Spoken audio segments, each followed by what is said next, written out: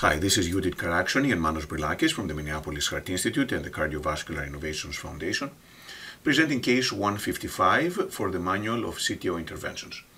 This is a case of a challenging balloon uncrossable CTO. The patient had diabetes mellitus for many years and was referred for PCI of an LAD CTO. The LAD had an occlusion with an ambiguous proximal cap distal to the takeoff of a large diagonal vessel. The distal vessel was diffusely diseased and was filling via septal collaterals from the right coronary artery. Based on this anatomy, we decided to do intravascular ultrasound to confirm the location of the proximal cap, and then if it could be confirmed, do Antegrade wire escalation. If it didn't work, go retrograde through the septal collaterals, and if that didn't work, do Antegrade dissection and re-entry. So IVUS did confirm about the position of the proximal cap. We were actually able to advance a microcatheter and then perform a small injection distal to the origin of the diagonal that helped clarify the location of the vessel. And then did multiple wire attempts with a polymer jacket wires and a Gaia second, but unfortunately we could not advance past the area of occlusion. As a result, we decided to switch to retrograde crossing. This is a workhorse guide wire. It's actually a Spectre workhorse guide wire that went through the septal collateral and actually successfully crossed into the true lumen through the septal collateral. So very quick crossing with a standard workhorse guide wire. We did have some difficulty, however, advancing the microcatheter through the septal collateral. And these are the potential actions for when the microcatheter will not cross after guide wire crossing through a collateral. Usually changing the microcatheter or dilating the collateral with a 1.0 balloon can help. Sometimes getting extra support, for example with a guide extension, can help as well. If everything fails, another option is to use the retrograde wire for true lumen crossing, something that would be, however, quite challenging given we have a workhorse wire. Use the retrograde wire as a marker for antegrade crossing, or use another collateral. In this particular case, we just changed to a different microcatheter. This is a Caravel, and that microcatheter was able to successfully cross, and now we have an injection through the microcatheter. We then tried several guide wires for retrograde crossing, Pilot 200, Gaia third with difficulty. Eventually a highly penetrating wire. This is a Warrior. It's a 14-gram stiff tip guide wire. This wire successfully found its way and crossed towards the proximal true lumen. Whenever we have retrograde crossing in an LAD or circ CTO, it is critical to ensure that the retrograde wire does not go in the subintimal space, because if it does that, then there is the possibility of shutting down the circumflex or the LAD when stenting is being performed. So in this particular case, we did intravascular ultrasound to confirm that the guide wire is in true lumen, and indeed this is the retrograde guide wire and it is in the proximal true lumen.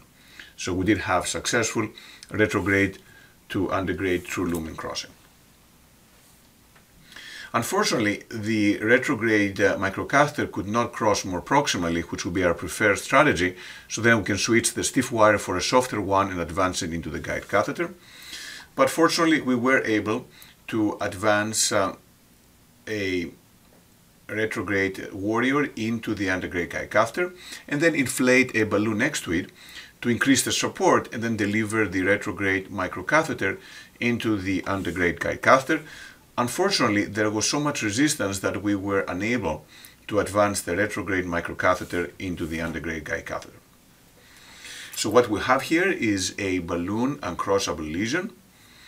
And this is the algorithm: small balloons, more support, microcatheters, laser, atherectomy, or subintimal techniques.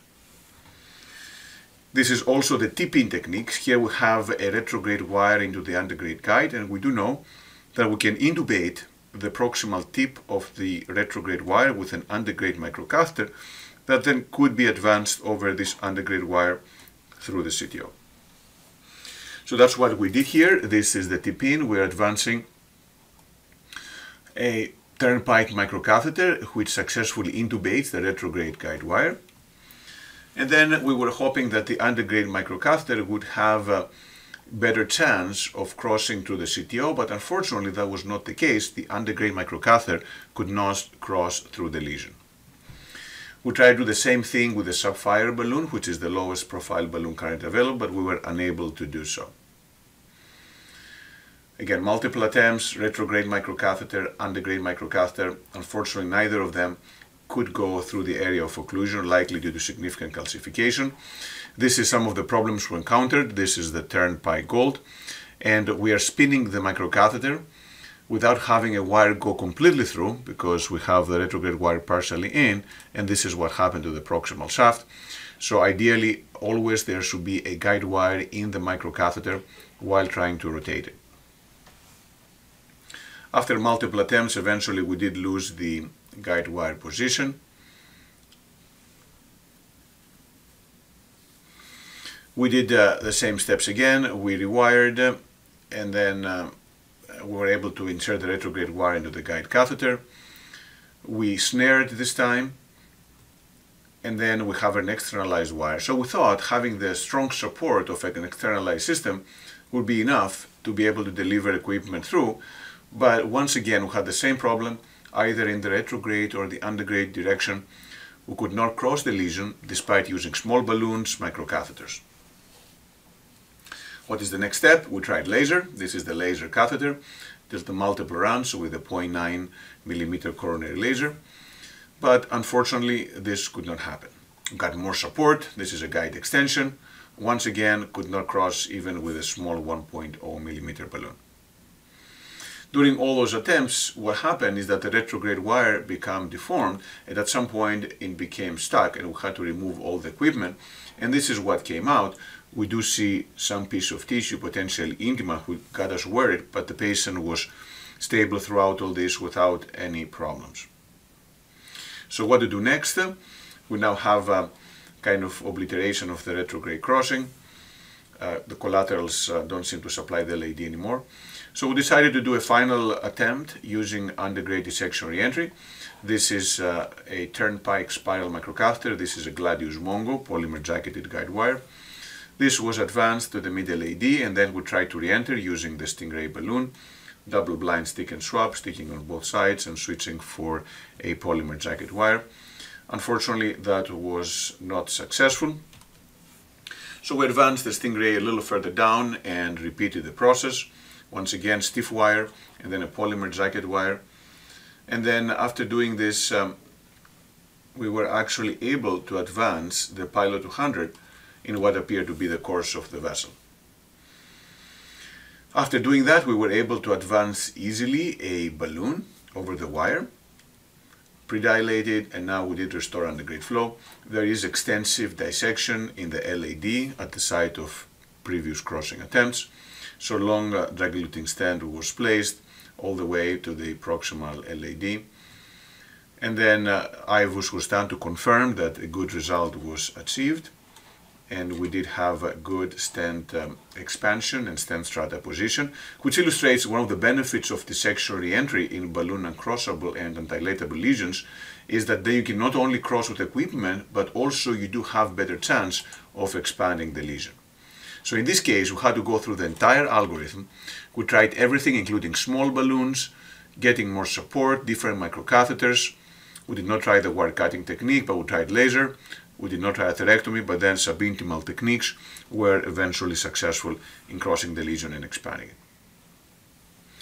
So multiple lessons from this case. The first one is that balloon uncrossable cases can be very challenging, those lesions. It is important to have an algorithm in mind. In this case, maybe we persevered for too long trying to cross after we had externalized the guide wire in the retrograde or the Antegrade direction. Potentially, if we had switched to an ADR, Antegrade dissection reentry approach earlier on, we might have been able to complete the case faster. But what ended up being the key to success was losing everything, losing the retrograde wire position and forcing us to go Antegrade dissection reentry, which eventually led to successful completion of the case. Thank you very much.